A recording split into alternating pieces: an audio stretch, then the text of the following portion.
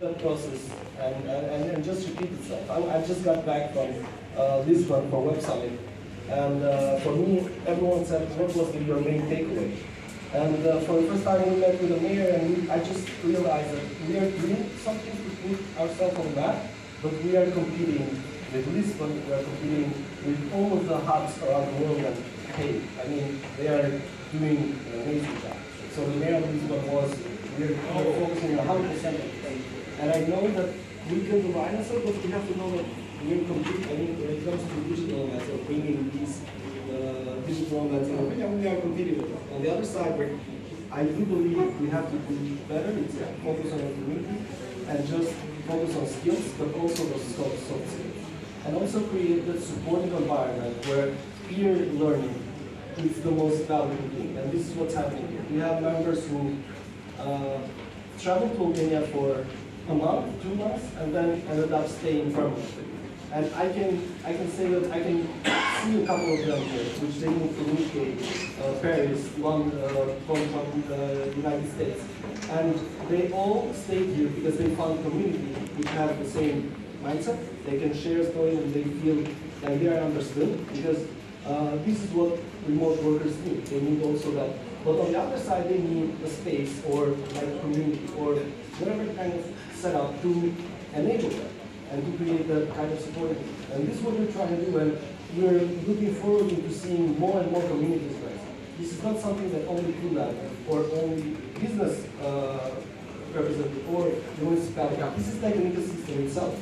And I totally believe that we have to find a way how we can set up in the same table and kind of align, because that will really accelerate the processes. I mean, thank God we had COVID, which accelerated some because remote work when it comes to that. But I mean, on the other side, yeah, COVID was also devastating. We understood, no problem. We launched the space 1 month before COVID, so you might understand that how devastating that was for us. It was just like... Actually, we launched like a small digital agency the month before COVID also, and we had difficulties because like we were supposed to meet people to get new clients at the time. We didn't do this like the Google Meet approach, but then we managed, and that's how we like came to the basis of remote work. So to like highlight what Arlene said, I think that we all need to see that we can get a job to Meta, to Facebook.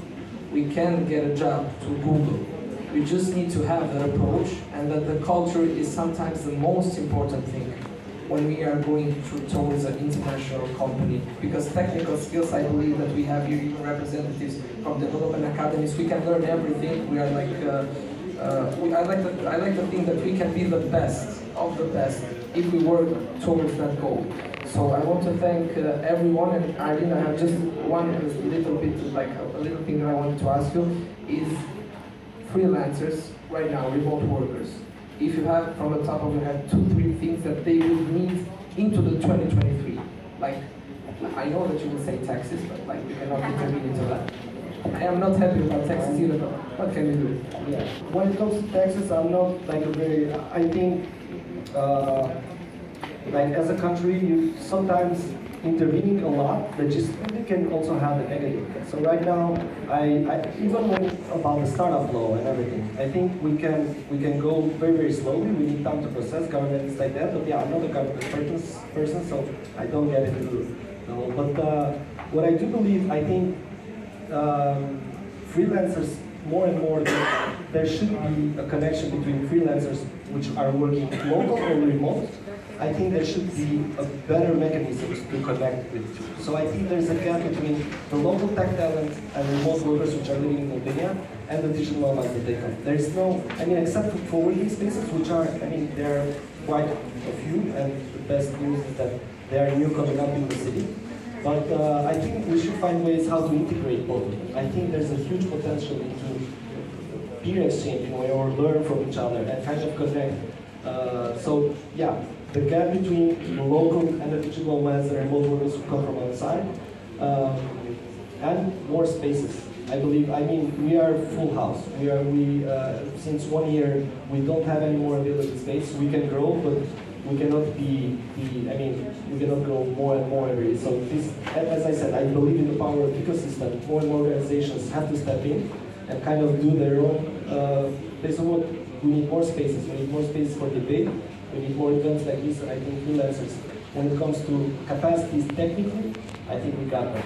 When it comes to soft skills and cultural fit, I think we need to work a lot, and there are many players who go into this. So we need to like hang out more with each other and learn more from each other, from the experiences, so we can grow. Can we do like a connection between the remote workers, you know, and the digital nomads who are coming in Albania and the local talent here for the group, Albanian leaders that we have been discussing?